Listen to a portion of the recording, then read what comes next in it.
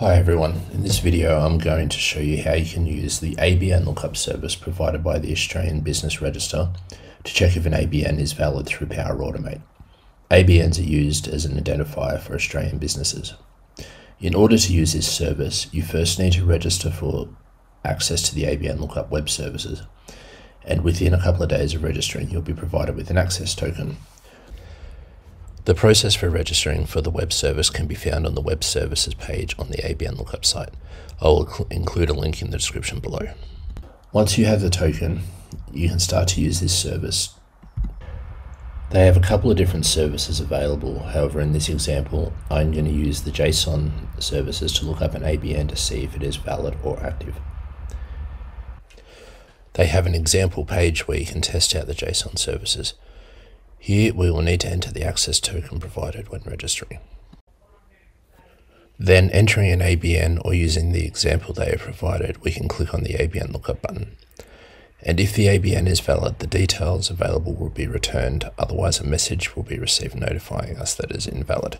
This page also provides us with the URLs for the different types of lookups that can be performed.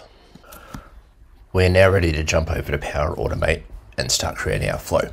To start off, go to the Create section. In this example, I am going to use an instant flow with a button. However, depending on your needs, you could use any type of flow. I'm just giving the flow a name that will make it easier to find later on.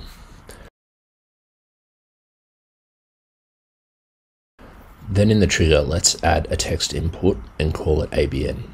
This will allow us to prompt for the ABN when running the flow.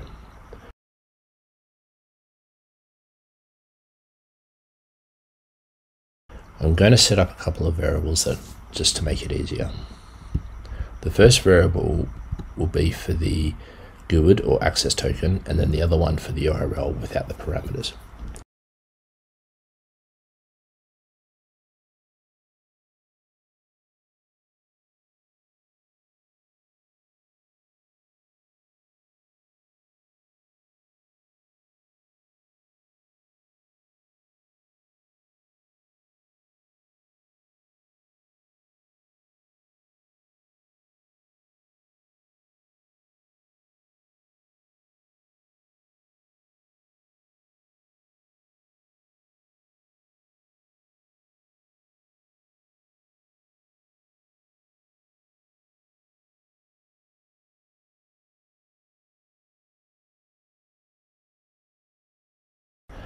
To make it easier in testing and debugging, I will use a compose action to create the full request URL with parameters, and as best practice, try to give your actions meaningful names as you go.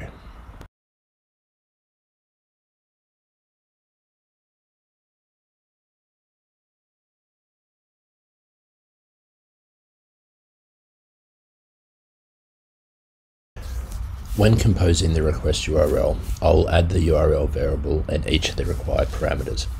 In this example, the required parameters are the ABN and the GUID. We can get away without using the callback parameter.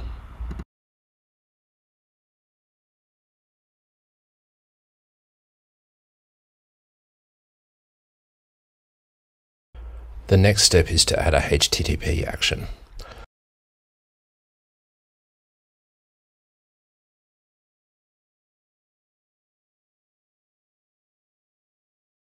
I will then select get as the method and use the results from the composed request URL action in the URI field.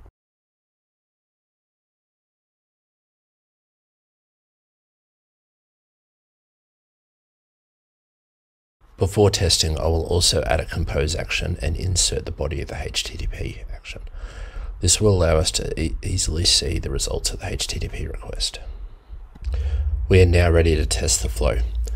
By saving the flow, then clicking on test and selecting I'll perform the trigger action and click test. We will then be prompted to enter the ABN we want to check. Enter the ABN and click run flow. Once the flow runs, we should then be able to see the results in the last compose action. Unfortunately, the results are wrapped in a callback and brackets, so we will need to remove them from the results before passing the JSON.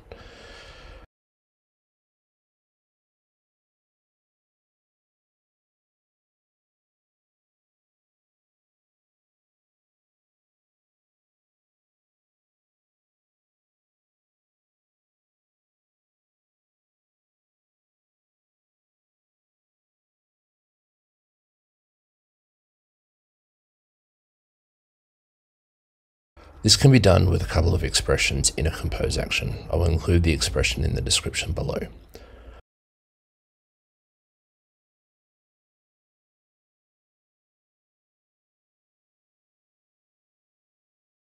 We can now save and test the flow again, and now we should have some results that resemble the JSON. Copy the results from the last compose action and edit the flow once again.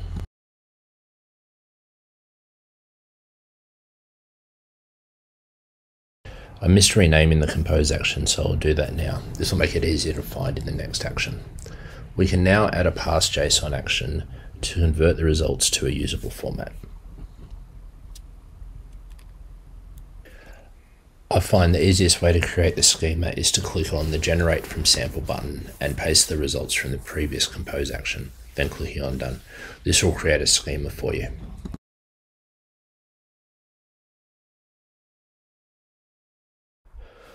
To make sure that everything is working, we can save and test the flow again.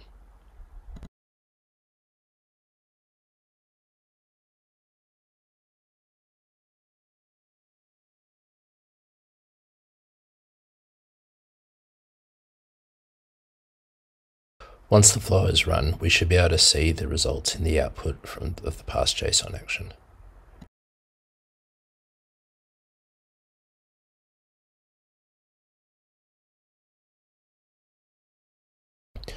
So far, everything is working okay because we provided a valid ABN. However, what happens if we provide an ABN that isn't valid? In this case, we can see that the flow is failing on the parse JSON action, and this is because the results returned are different and includes null values. Looking at the error, we can see that the ABN date and the GST fields are expecting strings but received null values. To fix this, we need to make a slight change to our schema in the parse JSON action to handle null values and string values. To do this, go back to edit the flow and go to the parse JSON action. In the schema, we need to change the type from just accepting string to accepting both string and null. This can be done by changing the single type to an array of types for each of the properties that would have either result.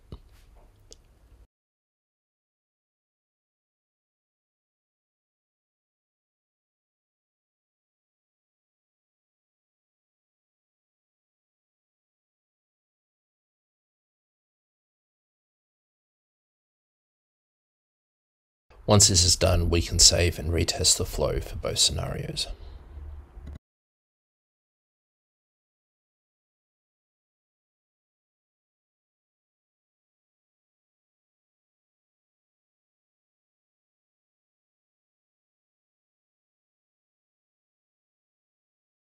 Now, depending on what you want to do once you have the results, you could create a condition to see if the ABN status is active and perform actions such as notifying the user or sending an email.